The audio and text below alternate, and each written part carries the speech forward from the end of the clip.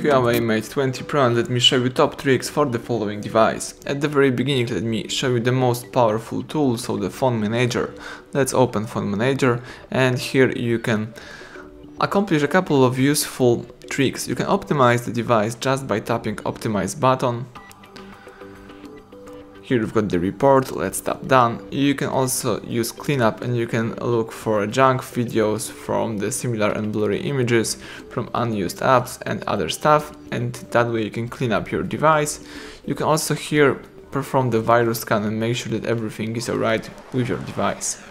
Alright, let's go next. Let me show you the second trick. So let me show you motion control. Let's open settings. Here let's choose smart assistance and choose motion control. So as you can see here, you can use some motions such as flip to mute. You can also use a pickup and rise to ear, for example, to answer and make calls. But what's really interesting, you can, for example, take a screenshot by knocking twice. You can also screenshot some area by using enclosed writing. Let me show you. Just draw some enclosed area and you can just save it if you would like to. Let me just tap save. And what's also really interesting, for example, you can open apps if you enable this feature by drawing letters. Of course, you have to use your knuckle to do it, and you can, for example, write C and you can open the camera. You can write the M to open music and other stuff as well. So that's it. You can also here split screens just by using this gesture. Let me show you. As you can see, that way you can split your screen. So everything is really useful. Now let me go back and let's go for the third trick, so the gloves mode. So right now it's really interesting if you tap the smart assistant and you can here enable the gloves mode.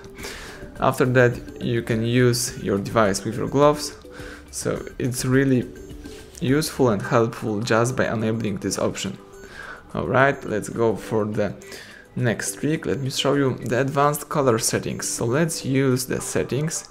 Here let's find and select the display, and let's use color and eye comfort. So if you would like to change some color settings, here is the right place. So you can here use natural tone, you can use color mode and temperature, so you can use, for example, the normal settings, or you can make something more adjusting to your needs, or you can use default. That's it. Let's go back, and you can also use eye comfort. So you can enable eye comfort right now. You can make it more warmer or cooler, and you can also enable the eye comfort by using the scheduled time. So for example, it could be from 10 p.m. to 7 a.m. or something like that.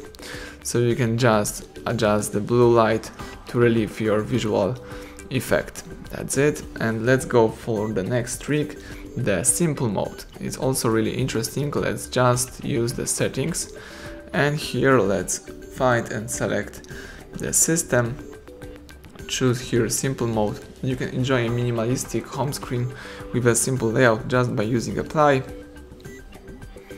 and that's it. This is the simple mode. You can use it right now. As you can see here, we've got the large icons, everything is really simple. And if you would like to quit this mode, let's just use a standard mode. That's it. Of course, you can use other tricks. For example, you can use upper bar, and here you can use the screen recorder, or you can use the wireless projections, and you can use other amazing stuff on the following device. So everything went well. Thank you for watching. Please subscribe our channel, leave thumbs up under the video.